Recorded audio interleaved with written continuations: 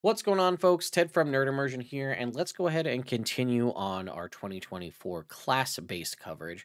Now, obviously, we had a little break as it's officially been released on D&D Beyond and otherwise, and that actually is going to benefit us quite a lot here on these videos because the free rules have been released, and as such, we can actually just pull up on D&D Beyond the Cleric, the whole base class, and the Light domain to just look at that on screen without having to do the back and forth for Unearthed Arcana, as it's just available for everyone who has the Master Tier subscription for free and will be available to the public on the 17th.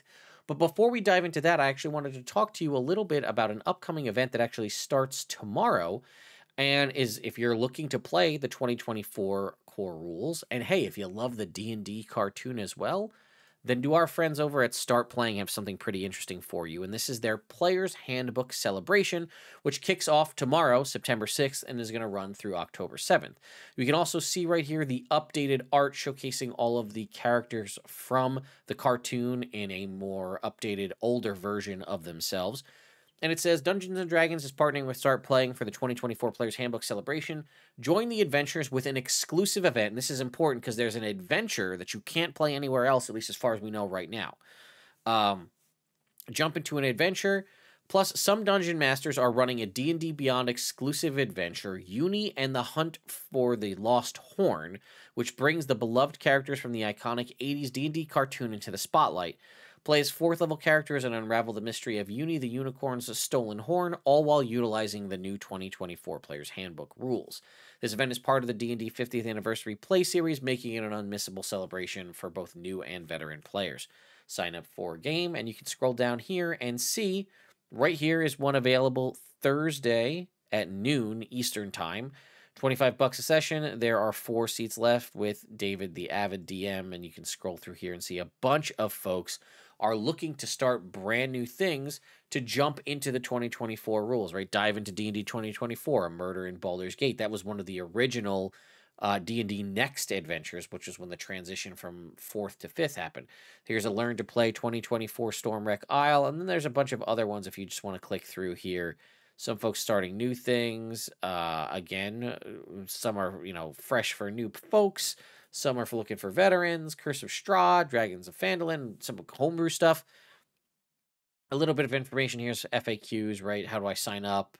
Basically make an account and then go ahead and figure that out from there. So thank you again to Devin and the Start Playing team for sponsoring this video. You guys are awesome, and I love Start Playing.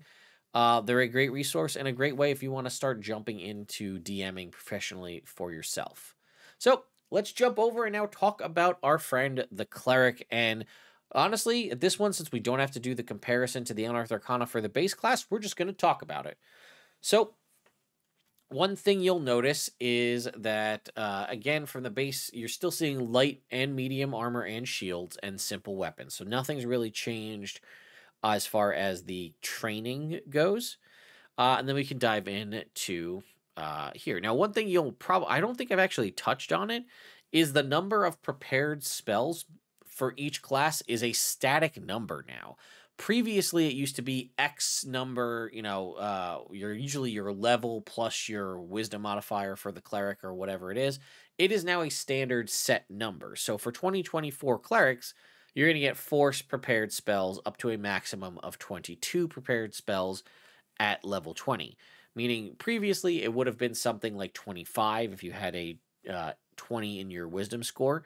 Now it caps out at 22. So less overall spells prepared per day, so keep that in mind. We can kind of scroll down and see. Again, it talks a little bit about it here. Also does give you kind of suggestions for what you might want to use. But first up, we get a choice at first level called Divine Order. This kind of has replaced what was a lot of the previous subclasses that had the ability to do things like some just got bonus proficiencies, others got other little things at level 1.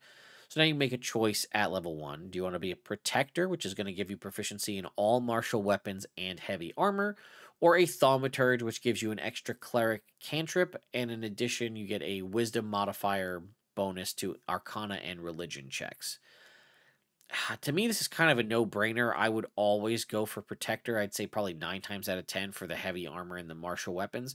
Nothing's saying you need to use heavy armor, but You could still be a light armor wearing cleric, but still having access to all martial weapon proficiency is pretty nice.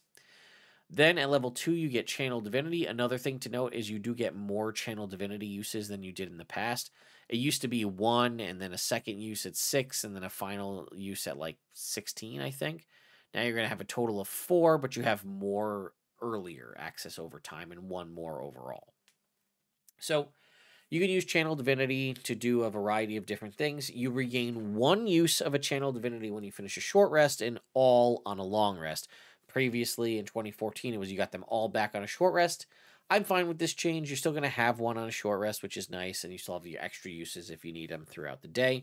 Spell save DC is the same DC for your Channel Divinity. Well, you now have 2 options at 2nd level. Previously, base clerics just got Turn Undead. You now also have Divine Spark, which is roll a d8 and add your Wisdom modifier. You restore hit points equal to the number amount on there, or force a creature to make a saving throw, Constitution save. If they fail, they're going to take either Necrotic or Radiant, your choice of that much. And this dice will increase to 2d8 at 7, a 3d8 at 13, and a 4d8 at 18. I like this. This is a nice little thing, especially if your subclass doesn't have a means of healing directly from a Channel Divinity use. This is a nice way to get just a little quick heal that, again, is similar to like an older version of a Cure Wounds, but it's at range. Or you can use it for its more traditional use as just Turn Undead, which seems to function largely like it did in 2014. The undead creatures must make a Wisdom save or be frightened and incapacitated for a minute, and then they have to, it can't move closer towards you. Get your subclass at 3, ability score improvements are the same.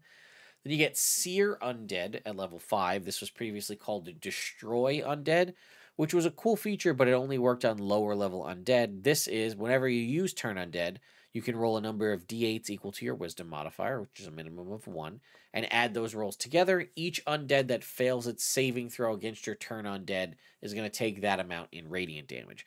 In my opinion, this is a much better effect than Destroy Undead.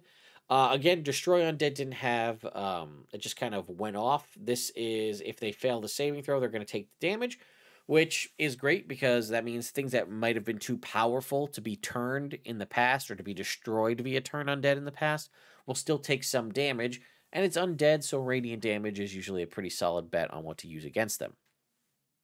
All right, now at level 7, this is the first time that your choice you make here is going to actually impact something later on. But you're basically going to choose what type of cleric do you want to focus in more on. Do you want to be more of a melee weapon cleric or more of a casting cleric? If you choose Divine Strike, once when you hit a creature on your turn, you can cause it to take an extra d8 necrotic or radiant damage, or add your Wisdom modifier to any cleric cantrips that you cast. Pretty solid overall.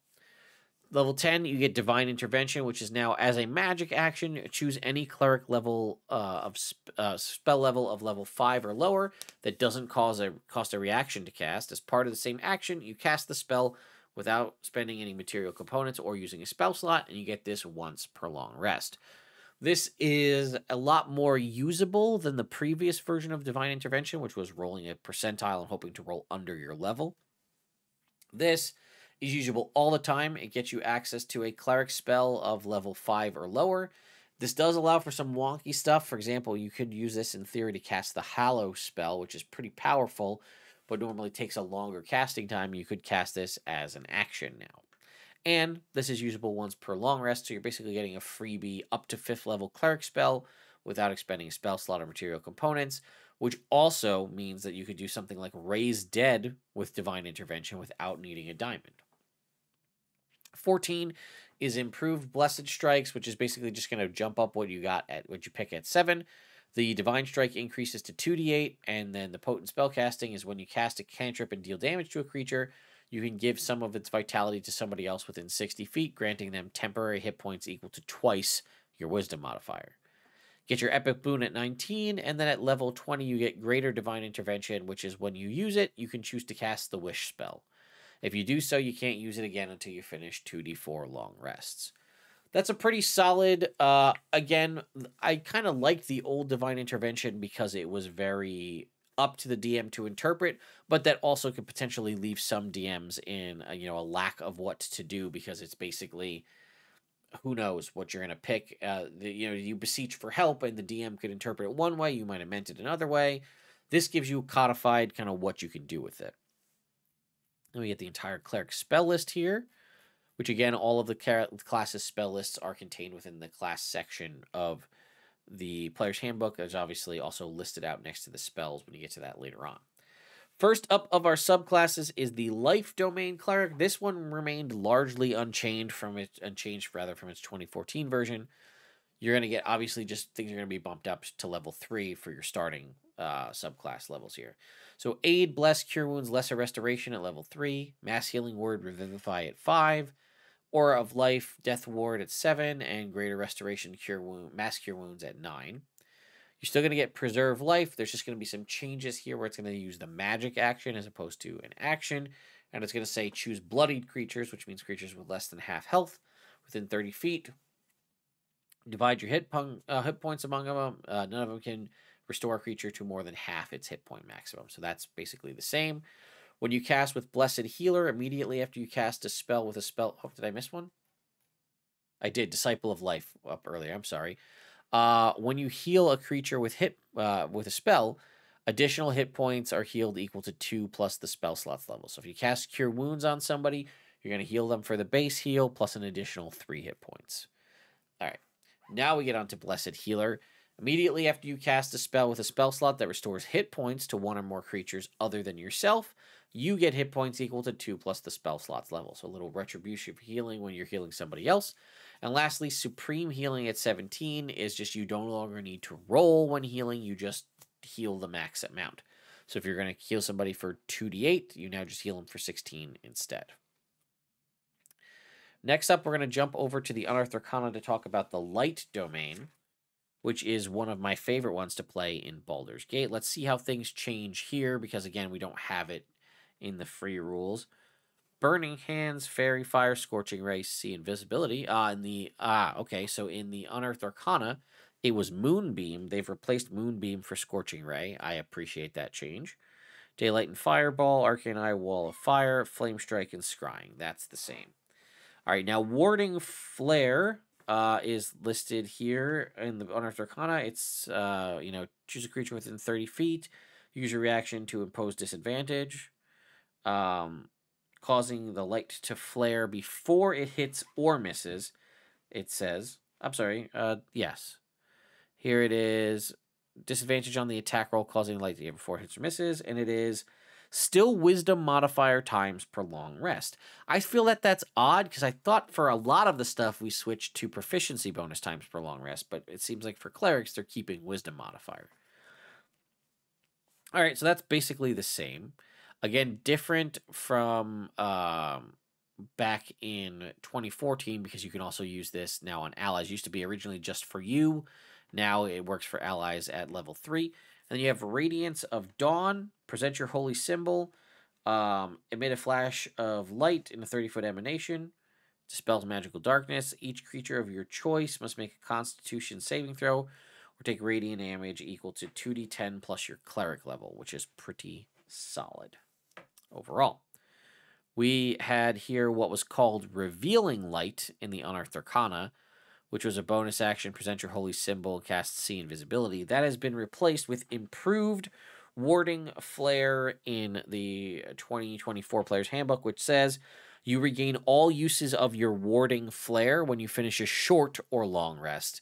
Here it was you got them back when you finish a long rest. I really like this change to just make that a more available thing for you. And in addition, whenever you use Warding Flare, you can give the target of the triggering attack temporary hit points equal to 2d6 plus your wisdom modifier. So not only are you solar flaring these people, you're also giving somebody a little mini sensu bean while you activate your solar flare, which is pretty cool. And then lastly, we have our Corona of Light ability at 17, which is you emit bright light in a 60-foot radius, dim light in another 30 feet. Your enemies in the bright light, which is again that initial 60 feet, have disadvantage on saving throws against your Radiance of Dawn and any spell that deals fire or radiant damage. And this is again, interestingly enough, this in the Unearthed Arcana didn't have a limitation. You could just do this unlimited amounts of times, according to what's written here. This has been changed in the final version to be wisdom modifier times per long rest. Once again, keeping that wisdom modifier there. So that's a bummer. It was unlimited. I'm sure that was unintentional here in the Unearthed Arcana, but either way. Next up here is the Trickery Domain, which is going to give you, let's see. Am I missing one? No, okay. Trickery Domain is going to give you Charm Person, Disguise Self, Invisibility, Pass Without Trace, Hypnotic Pattern, Non-Detection, Confusion Dimension Door. It was Dominate. Here it was Hold Monster and Mislead. It's now Dominate Person and Modify Memory in the final product. I think that fits. Okay, so first up, Blessing of the Trickster. As a magic action, choose yourself or willing creature within 30 feet to get advantage on stealth checks for an hour. This was an hour in the Unearthed Arcana. Here it is, this lasts until you finish a long rest or until you use this feature again. This is much better. Lasting until a long rest means you can constantly rely on this if you want to just cast it on yourself or give it to an ally to use for as long as necessary, which I like that change a lot. All right, Invoke Duplicity, the whole big thing about being a Trickery Domain Cleric. This is a bonus action. It lasts for 1 minute, but you can dismiss it early. Mimics you. All right, you can cast spells as though you were in the illusion's space, but you must use your own senses. Distract, when you and your illusion within 5 feet of a creature that can see it, you have advantage on attack rolls against the creature. And then move, you can move it up to 30 feet, but to space you can see within 120 feet of yourself. It does not have the ability for you to teleport swapping places, which is something that's in the Unearthed Arcana. It's not here in the initial usage of it in the final player's handbook. All right, you get what was here was Trickster's Magic, which is if you cast a spell of the Illusion School, you can change it to a bonus action, Wisdom modifier times per long rest. Now it is Trickster's Transposition. Whenever you take the bonus action to create or move the illusion, you can teleport swapping places. So they kind of shifted what was a kind of a built-in feature. It's now replaced the 6th level feature. And lastly, here we had Improved Duplicity, which was you can create, what is it? In addition, you create it, you can, as grown more powerful. When you create it, you can teleport it up to 120 feet, move it 30 feet, and when you move it, you can move it up to 60 feet rather than 30 feet. In addition, when you or your allies make attack rolls against a creature within 5 feet of it, the attack rolls have advantage. And finally, when the illusion ends, your creature, your choice within 5 feet of it, regains a number of hit points equal to your cleric level. Now it states, when you and your allies make attack rolls against a creature within 5 feet of the illusion, the attack rolls have advantage. Just kind of clean that up a little bit. So get get basically pack tactics. And when the illusion ends, you or a creature of your choice within 5 feet of it regain a number of hit points equal to your cleric level. So that's pretty much the same. Does not have the ability to teleport it up to 120 feet, though.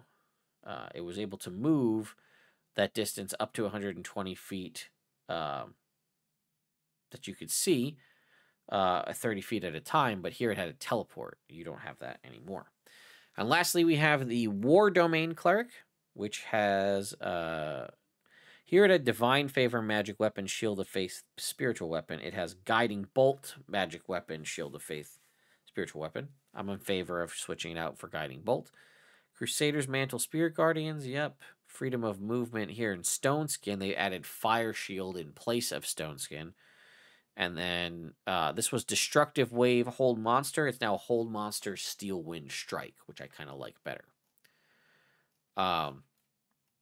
All right, next up we have the War Priest, which I really liked some of this. They got away from a lot of this, which was you have training with weapons that allow you to use the mastery property of one kind of simple or martial weapon, and you could swap that out on a long rest, and then you can make your bonus action attacks a number of times equal to your wisdom modifier, and you regain all uses when you finish a short or long rest.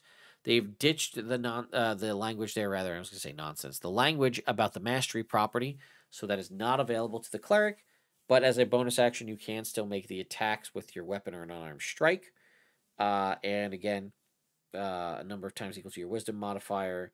You regain all uses when you finish a short or long rest. We also have Guided Strike here, which is when you or a creature within 30 feet of you misses with an attack roll. You can use your reaction to expend one of your channel divinity to give a +10 bonus to the roll, potentially causing it to hit. And it says when you use this feature to benefit another creature's attack roll, you must take a reaction to do so.